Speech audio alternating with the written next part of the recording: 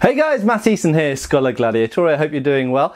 And I've got a topic I want to talk about. This is like a prequel or a precursor to a video, or perhaps even a series of videos that I'm intending to do in due course. Last week I was actually on holiday. You guys wouldn't have known because I was releasing videos anyway that I'd pre-filmed. But I was on holiday up in Norfolk, and I have to say, lovely. I loved it up there. And I visited my very good friend Paul Binns, the sword maker, who has made various things for me, including my famous falchion, which I've shown in some videos, and he's made a sort of Anglo-Saxon style sword, and various other things, a sax and spearheads and various other things I've got. Paul Binns, incidentally, shout out to him, somewhat of a legend. He was most famous for making probably blunt reenactment swords, say a decade and more ago. But in recent years, he's really started making really top quality sharps as well. He's famous pretty much for pattern welding, and he's famous for kind of what we might call migration era or Viking era, which are not the same necessarily, but that kind of dark age kind of period stuff. But he does make later stuff as well. Really, so I was visiting him partly because I was in the area, and he's a good mate, but also he is making something for me at the moment. So he had made a blade which he brought to Skirmish, Fight Camp Skirmish, which is kind of Fight Camp's smaller cousin or something, which is held down here in the southeast, whereas Fight Camp's held up in the Midlands. And he came to Skirmish back in, what was it, April, I think, and he brought various things with him that he was working on, including several blades. And I committed to buying one of the blades because I just fell in love with it. My friend Gavin bought one of the other blades he had, but essentially the blade was almost like a blank canvas in that it hadn't been hilted yet. I just loved the blade. Now the blade was essentially a Type 10 blade, a bit like this Albion Clontarf here, but bigger. Okay, so most of these Type 10 blades are usually about 30-inch blades, something like that. It's actually relatively rare to find Viking period or Anglo-Saxon Frankish period swords which have blades more than about 31 inches. In fact, a lot of them are shorter than that. A lot of them are only about 26, 27, 28 inches. But you can do the centimetre conversion. But you do occasionally find longer blades. In fact, you do find Viking era swords with Type 10 blades as much as 34, don't think 35, but maybe 34 inches kind of at maximum. And this is one of these really big blades, and he'd obviously made it with the intention of marrying it to a Viking era hilt. However, I have a couple of Viking period swords, this being one, the Anglo-Saxon sword being another one. It's over there in the corner. And I wanted something a bit different, and also I'm quite intrigued by the changeover of swords, the change in design of swords around the time, and I realise this is very Anglo-centric of me and very kind of British history centric, but around the time of the Battle of Hastings. So we're talking about the 11th century. And in fact, that's a little bit too precise. It actually goes back earlier than that. So if we go back to the 10th century, so this is what most people would class as a 9th century style hilt with short guard, very, very short guard, almost not a guard at all really, because it doesn't really protect the hand as such. It's more, I think, just to keep the hand secure. And this undoubtedly, I would say, is a development of earlier Germanic swords, and to some degree the Roman Sparta. Although I have to say, as I've said this in previous videos, I think the relationship between the sort of migration era swords, so the precursor to this, and the Roman Sparta is sometimes overstated. If we actually look at the blade types of Roman Spartae, then they're usually mid-ribbed, sort of flattened diamond sections. So they've got quite different blades. Not to say that they all are. You do find Roman Sparta which have one or multiple fillers, more like a migration era sword. And equally, some migration era swords don't have a central filler. They have no filler at all. Some of them are kind of what we'd describe as lozenge section.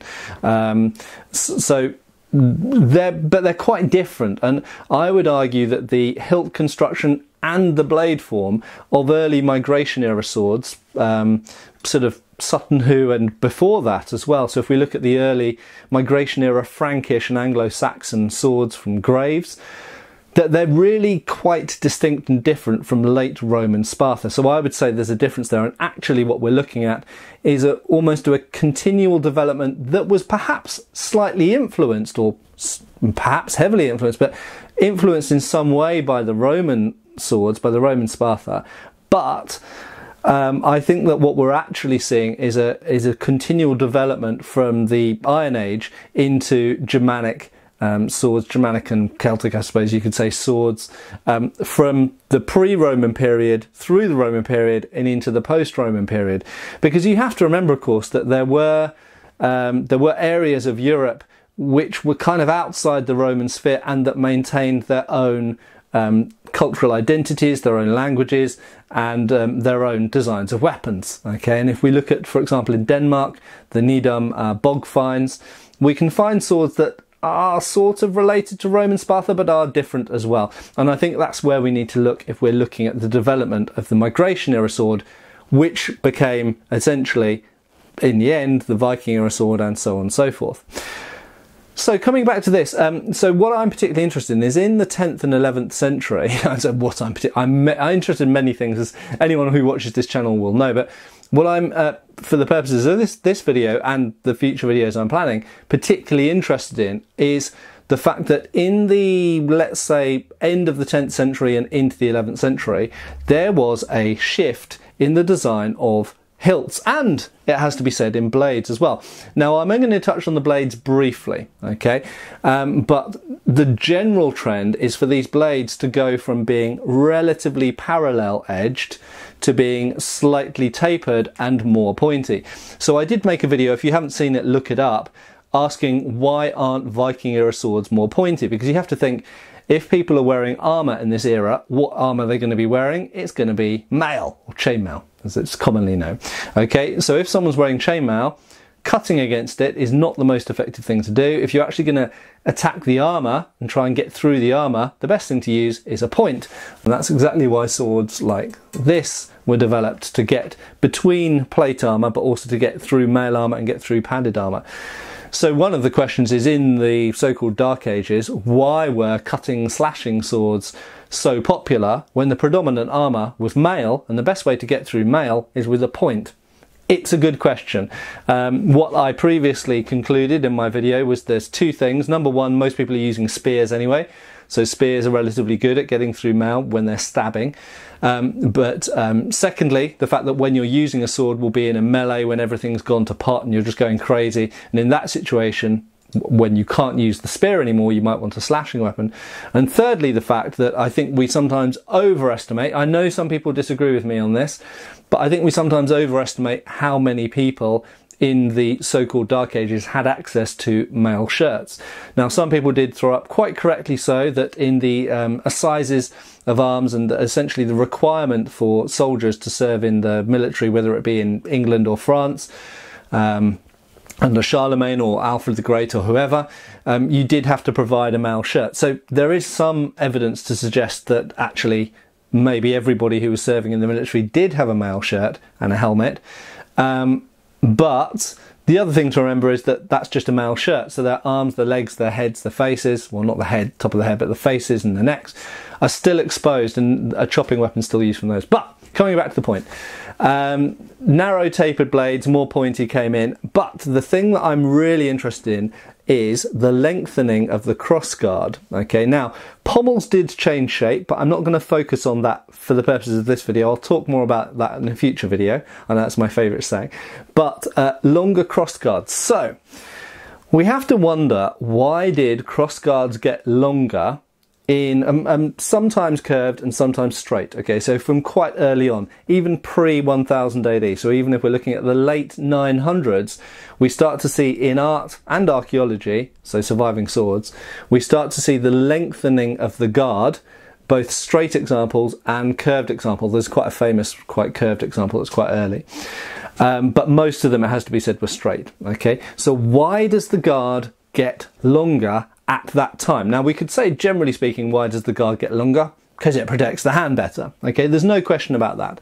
If we allow the guard to get longer, not only does it protect the hand more from accidental glances off the blade or missing the blade entirely and coming down and hitting the hand that way, the longer that guard sticks out by geometry, the more protection it offers to the hand.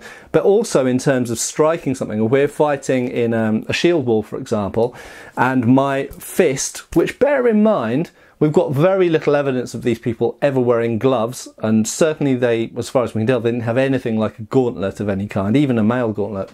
No evidence for it.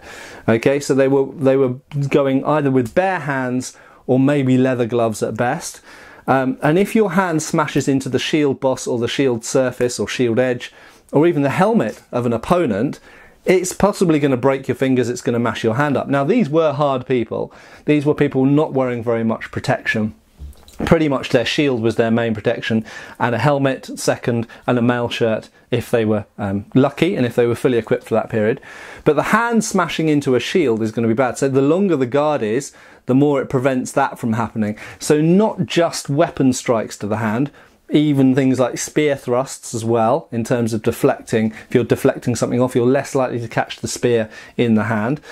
Even it protects the forearm more as well, because if you imagine the cross guard is sticking out here, it now protects that line to the wrist, and if it's on this side, it protects the line to the outside of the forearm here. So in every single way really that we can think of, with very, obviously we could say there are more protective guards, there are basket hilts, you know, there are saber hilts, but with very little additional technology or effort or thought, just by making that guard longer, you massively increase the protection to the hand. Okay, so the question is, why was, given that was such a simple thing, and we do see slightly longer guards in early periods, you know, if you go back all the way back to the Xiphos, for example, if we go back to ancient world swords, we sometimes see longer guards. If we look at something like the Copis or the Falcata, we sometimes even see knuckle bows. So people had invented more protective handguards previously. Now, I have always said in my videos, the reason you might not need a more protective guard is because of shields, okay? And that's definitely true in the Viking era. In the Viking era and in the classical era, shields are so omnipresent, they are just everywhere. They dictate the entire type of warfare, whether we're looking at Romans or whether we're looking at Anglo-Saxons. They based their warfare around shield formation, shield walls, okay? So if you've got shields, and quite large shields, everywhere, you generally speaking don't need a lot of hand protection in your sword. That's true. So why is it that in the late 10th and 11th century they decided to start making the cross guards longer and longer? Some people might point out cavalry, okay? So when we're looking at the Norman kite shield, one of the common things that people say is, oh, well, the Normans were famous cavalrymen, so that's why they had this special style of shield. I've never really bought that argument, because we can see the long kite shield being used by Anglo-Saxons on foot. We know it was used in Scandinavia on foot. And actually, if you try that, I mean, I have one of those shields, if you've seen in my previous videos, I find that it's an incredibly practical infantry shield. Okay, it's, in terms of the protection it offers, it's not completely different to a Roman era shield, although it's held on the arm in a completely different way. Obviously, Roman shield held with the fist, Norman shield strapped, and obviously a different shape, but nevertheless they protect everything from your face down to the middle of your legs, or your knees at least. Okay, so and that dictates a lot of the fight. If you're using a boss-held Viking type shield, or Anglo-Saxon or Frankish type shield, then your legs are more vulnerable. Quite simply, you can protect them with angulation and by holding the shield out and moving the legs like you do with sword and buckler, but nevertheless the legs are more vulnerable to strikes potentially. And we do see lots of leg wounds if we look at the Battle of Stamford Bridge. Skeletons, for example, from 1066, we see they have a lot of leg wounds.